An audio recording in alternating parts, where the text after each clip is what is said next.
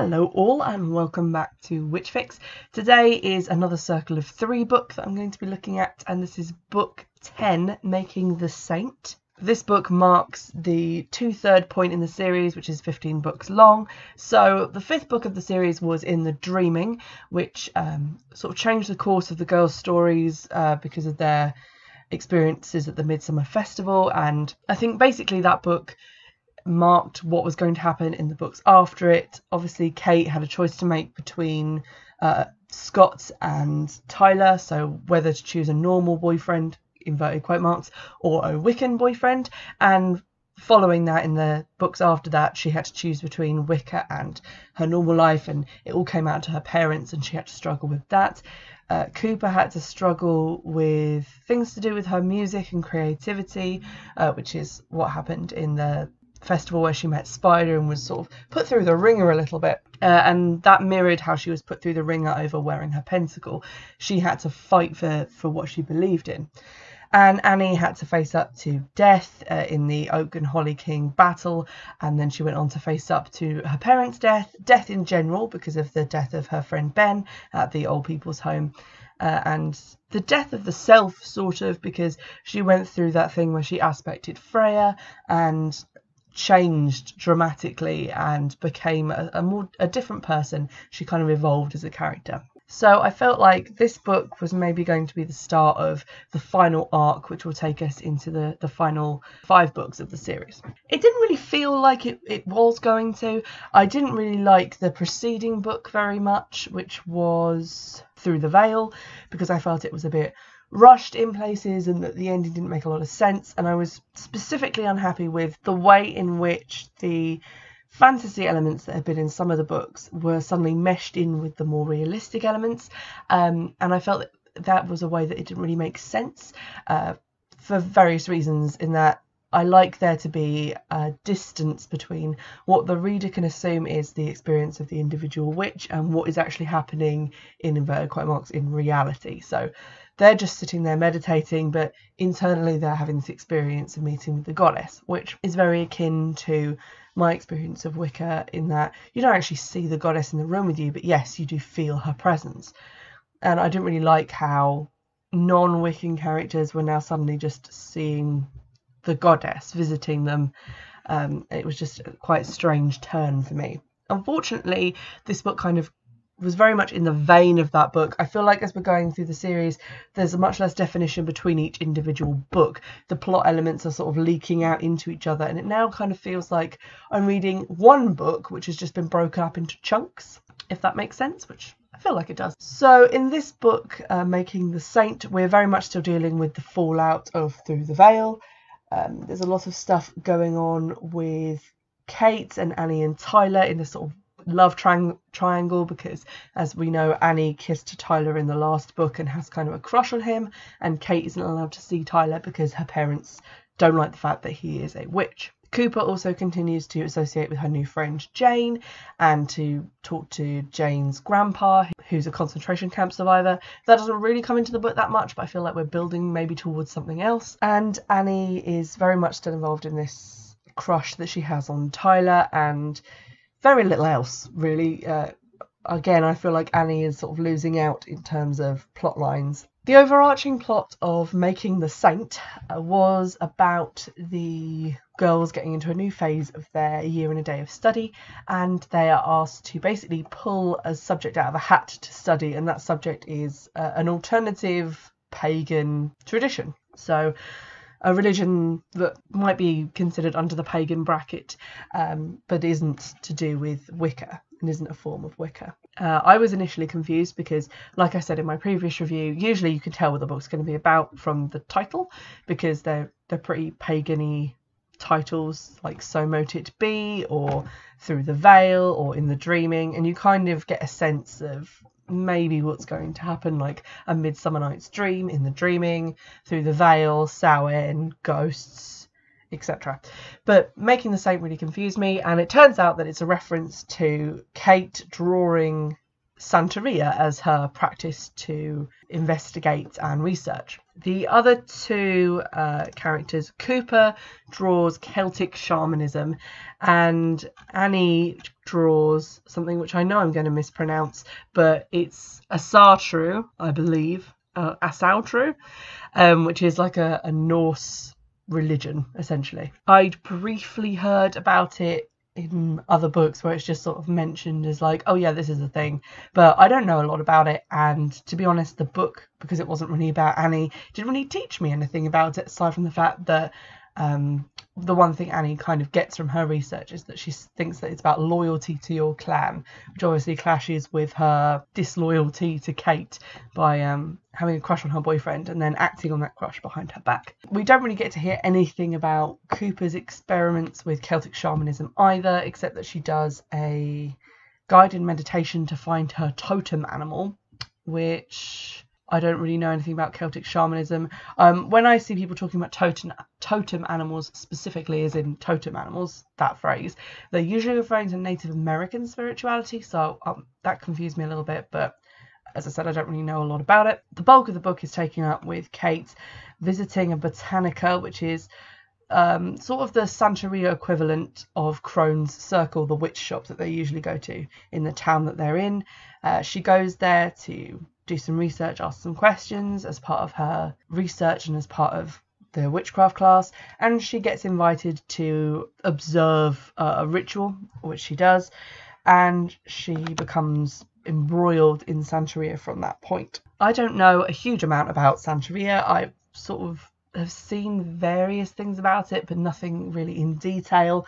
The book does explain it a little bit, but I wanted to make sure that it was actually being represented properly, because I don't want to go in and say, oh yeah, this book is about Santeria, when actually the author might have made everything up, because I feel like they've been pretty true to generic Wicca, as in Wicca that doesn't have like a prefix like Dianic Wicca or Celtic Wicca.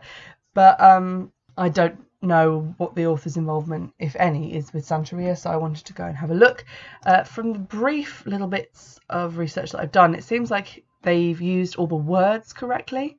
There's obviously a lot more to it than was in this book. This is a pretty basic description of it. But basically what I got from the book is that it's a kind of twofold spirituality where and I apologise if I'm going to say all of these words wrong, there's Orishas, who are sort of like gods who have been equated with Catholic saints to kind of hide, or not really hide, but to allow the practitioners to practice their magic and religion even when they were being brought to America as slaves and deprived of their own religious traditions. So it was kind of mixed in with Catholicism and the saints. So you have like the Orishas and then you have the saints that mirror them. And one of the main practices that feature in this book is riding, which Kate views at this ceremony that she goes to, which is where an Orisha like not possesses but kind of takes control of the body of a celebrant and participates in rituals in that way. And it's sort of like when in Wiccan traditions people will like draw down the goddess, I guess. And at the ceremony, Kate is approached by a specific Orisha, which is riding one of the attendants, and he identifies her as one of his children, which is apparently very unusual that he would just do that to an outsider. And so she begins to have this relationship with him, and I'll talk a little bit more about what that involves in a little bit. I'm just going to go through the book and my bookmarks from start to finish, because I had some issues with this one. Going back to what I said before about how the fantasy and reality bits are being meshed together, at the start Kate is sitting down with her therapist and she's talking about the ritual that ended the last book, which is when they saw Annie's parents as ghosts talking to Annie. And Kate says, "It was the most beautiful thing I've ever seen," Kate told her therapist. "Her parents' ghosts were just holding her and then they disappeared and Cooper and I hugged her." And then there's a sort of paragraph long explanation of basically what happened in the previous book. And then the therapist says, "Do you really believe you saw ghosts that night?" And I don't know that this is something you want to discuss with your therapist, especially a therapist that you're parents are insisting that you see because they believe that Wicca is somehow turning your brain and making you believe in all this weird and kooky stuff. I mean, telling her that you actually saw ghosts is, I mean, I'd be concerned, and I'm actually a practitioner of Wicca, so I don't know what this therapist is going to make of it. So again, I wasn't really happy about those two worlds kind of colliding. Quite a lot of what happens in the book is either a reference to something that happened in one of the previous books or a sort of follow-on non-event. For example, Kate decides when her brother Kyle comes home from college that she's going to ask for his help, because even though her parents have sort of made peace with the fact that she's interested in Wicca, they're still not letting her see Tyler, her boyfriend.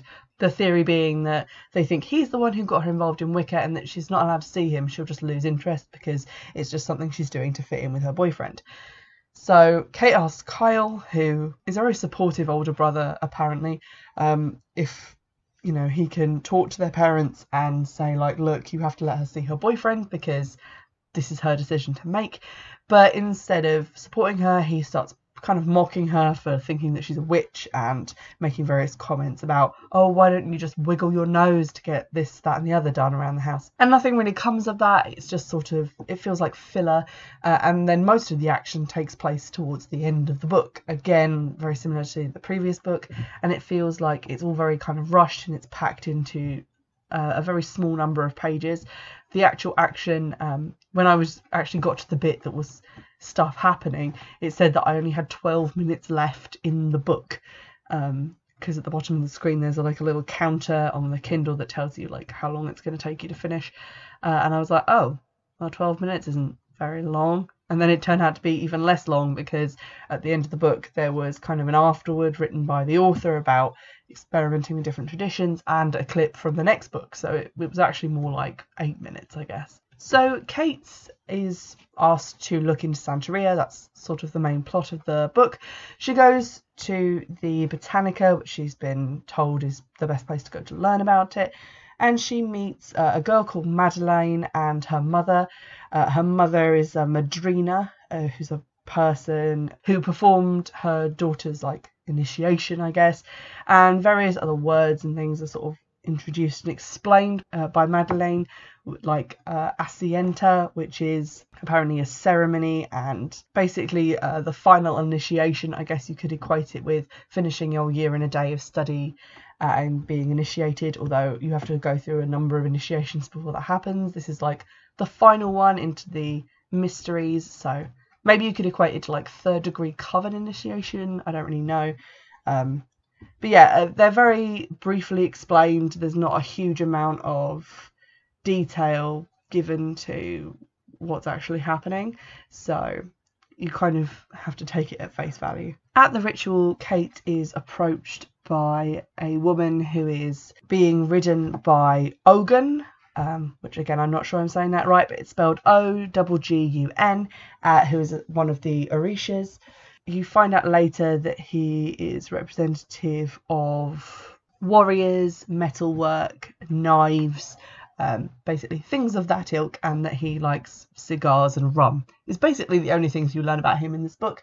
As I said, it's pretty general information, but Kate is kind of shocked by this, and she goes back to the Botanica to ask them about it, and they get a guy who is also recognised as one of like Ogun's children to put Kate in contact with him, and then during that process Ogun comes forth and rides this new man who isn't really around for a very long time, so I forget his name, but the end result of that is he asks that Kate be given a necklace, which is a necklace of his beads in his colours to mark her as one of his children. And then she goes home and she does a sort of experimental summoning of him, if you like. She does a sort of dance to some drum music, and she has like a little altar set up with a knife and some rum and some cigars, and she's basically just experimenting with calling him.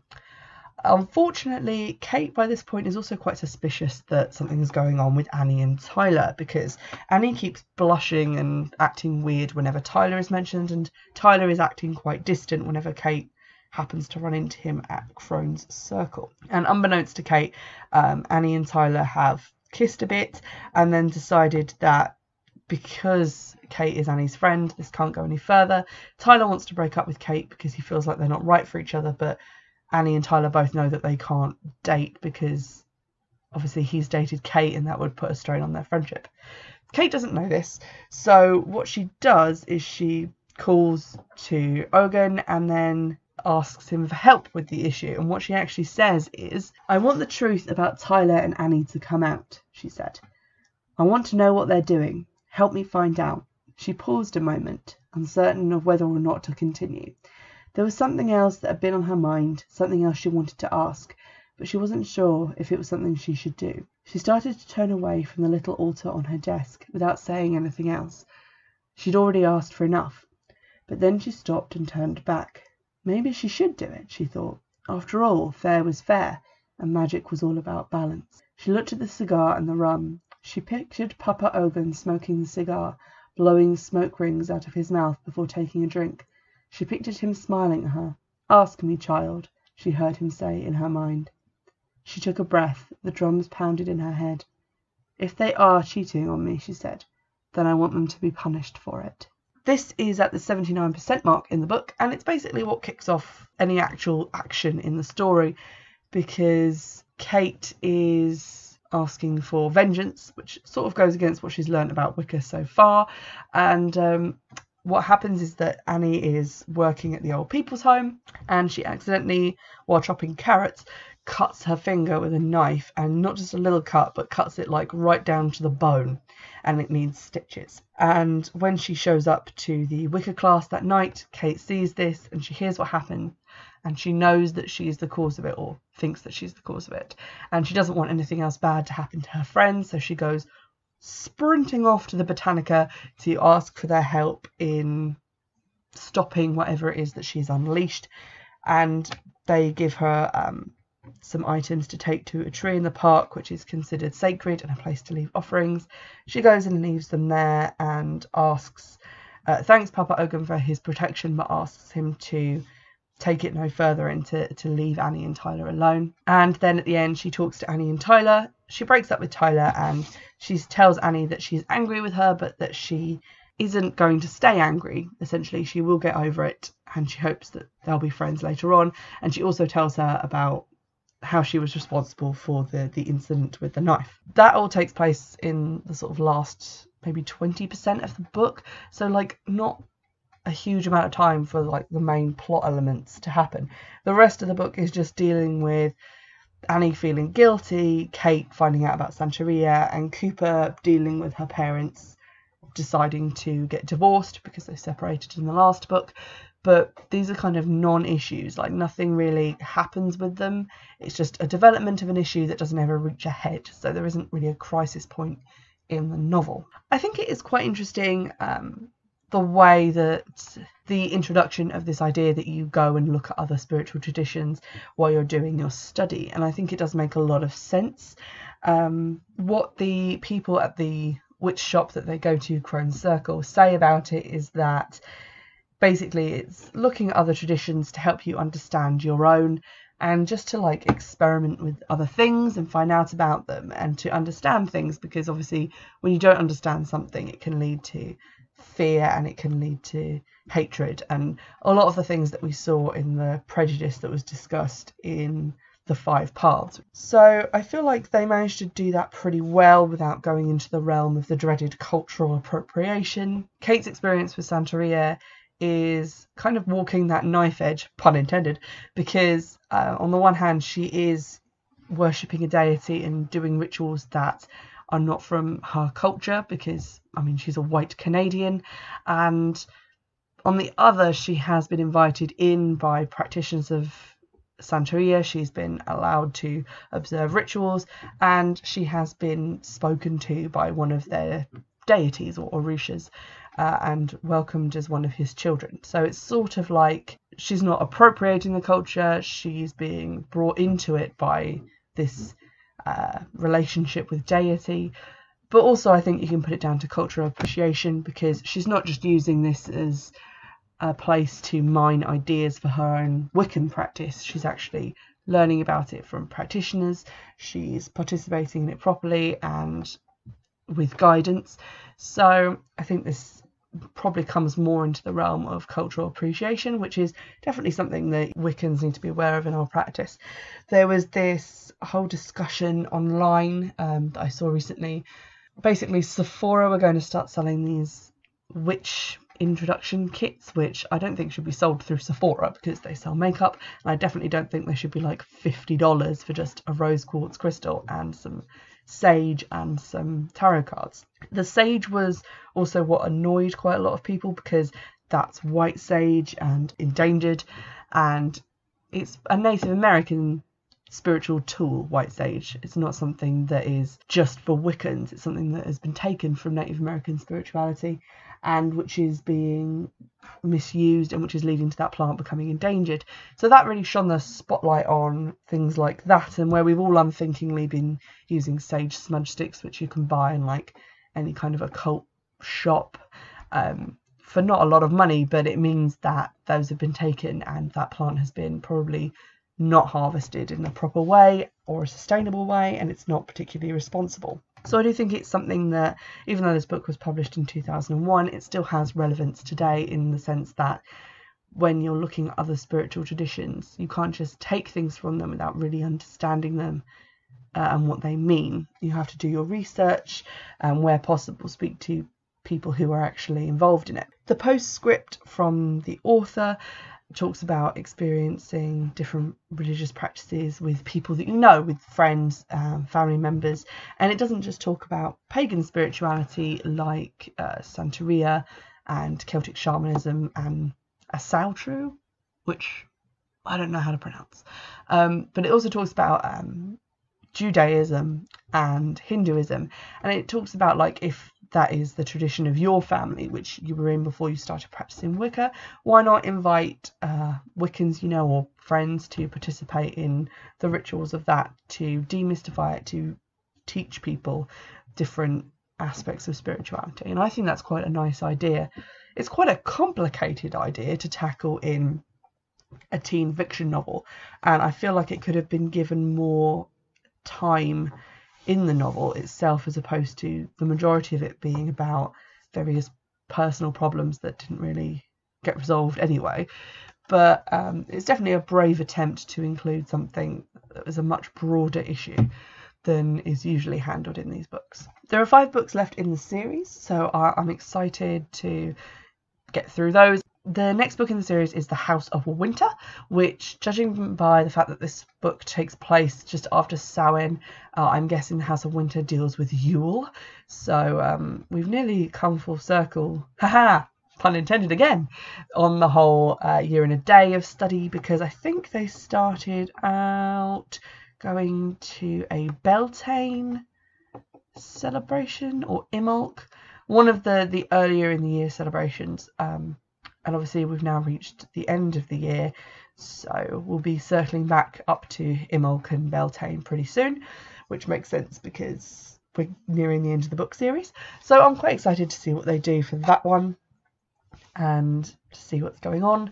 I'm also excited because one of the books is called And It Harm None, and there's a picture of a heart on the front which is on fire, which suggests to me that we're going to see some curses or some more spells or magic that has been cast and potentially used against the main 3 characters. So I think that will be really exciting if that's actually what happens in it. So stay tuned. As always, you can get in touch on Twitter. If you did find a copy of the Circle of 3 books that come up next and it's affordable, let me know. Tweet me at Witchfix or email me witchfixpodcast@gmail.com. And you can also leave YouTube comments if you're listening on YouTube. On Castbox, you can't comment, but you can get in touch with me one of the other ways. So I look forward to hearing from you, and I'll see you in the next episode. Bye!